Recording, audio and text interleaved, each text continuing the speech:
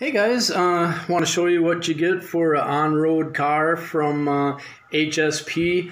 This one's like almost the most basic kit, does not even come with instructions, but the store has good reviews, and the other guys said they just asked and the store emailed them instructions, but I'll look online, and I put a lot of RC cars together, so it shouldn't be a real big deal. But in my area in the Philippines, the basic kit with a plastic chassis and no wheels is just over $60. This one was under $80 shipped.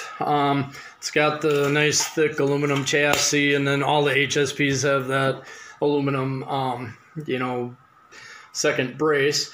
And then here's the whole rear assembly, motor mount, spur gear, aluminum shocks, and then differential cases and everything. And then up here is the prop shaft, center shaft, bumper stuff. And then here's the front differential assembly and shocks and all that. And yeah, I'm not really a fan of white wheels, I guess, but they'll show up, I guess. And then I have a bunch of receivers, so I'll run it with a Goolrc or Turbo Racing or the good old Dumbo RCs. And then I've got a combo Goolrc. This was like $30 combo, $36.50, and then it's 3,900 kV. And then a spoiler set, 2 spoilers, was like $2, so I got that. And then I've been having a lot of fun drifting, so my rough concrete road chews up all my drift wheels pretty quick, so I ordered some more drift wheels, and then I've got some better looking on-road tires in black. And then a Chevy Camaro body, it was only like $6, and then I already had the Subaru body, so it'll have that. And then just for comparison, this is ZD Racing or LRP, which is a German name, and it says LRP on the brace, and this was a rolling chassis. It was pretty much assembled. The differentials and everything were bolted on, suspension all bolted on. I just had to put in my own motor, put on the center brace, put on the receiver box, put in my own servo, stuff like that. And it's got oil shocks, real fat ones. And then that one's got a Mustang body. So I like Fords, I like Chevys, so I figured we'll have a little competition that way. And then here's, just for comparison, a ZD Racing buggy. And this was really 3 main pieces, a roller kit.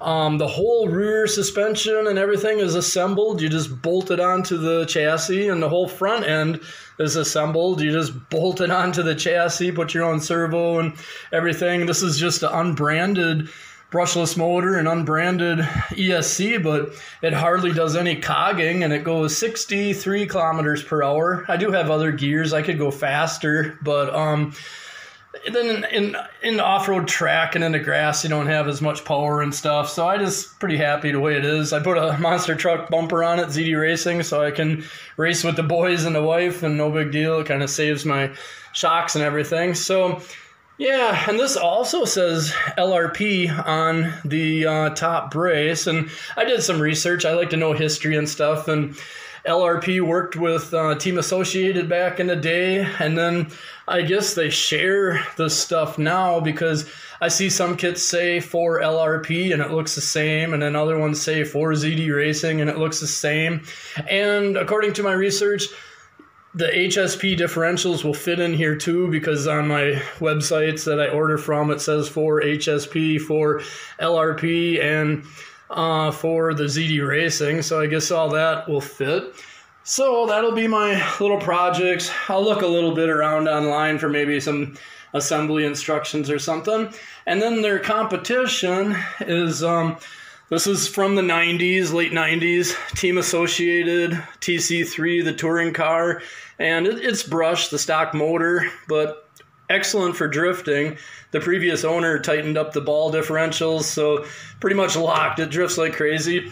And then this is an old late 90s Tamiya TL01, and came with a Mitsubishi body, but I just found this truck body. I gotta drop it down a little more, make it lower, I guess. But yeah, that's kind of set up for drifting too. So the boys and the wife and I, we have fun at a concrete outside basketball court with a roof on it. We do our drifting and stuff. I've done videos on these. So that's basically it. There's some more ZD Racing, 10th scale monster truck, 10th scale for the stadium truck, and then old Losi, and then I'm a Traxxas guy, but now I'm in the Philippines, hard to find, but I found this one secondhand, and I love it. Basically, it's a two-wheel drive Slash, but you know, it's called a Raptor. It's got the Raptor body on it and a cooler bumper and stuff like that. And then here's a big 8th ZD Racing. That was a roller kit. It was a monster truck, but I didn't like it. The tires were 170 millimeters high, and it was clumsy, and it did a lot of cogging, so I just bought buggy tires for it, and it was total difference. It really went around our track, carved the corners and everything. So then I bought the wing and the wing mount and the body. I left the wheelie bar on it from the monster truck, and I just chopped off the top of the bumper from the monster truck. Gives quite a bit of protection for the shocks and stuff. So now it's really nice. I got to do a video on this one yet, because I did a video when it was a monster truck, but I just didn't love it. It too much cogging. And then I had a big 150 amp Surpass Hobby ESC in it, and that went up in smoke on the first day, just on 3S, and it's rated for 6S. And I see a lot of YouTube videos, those things go up in smoke. So now I got a hobby wing in there, and it's been doing good, and with the smaller tires it's not so much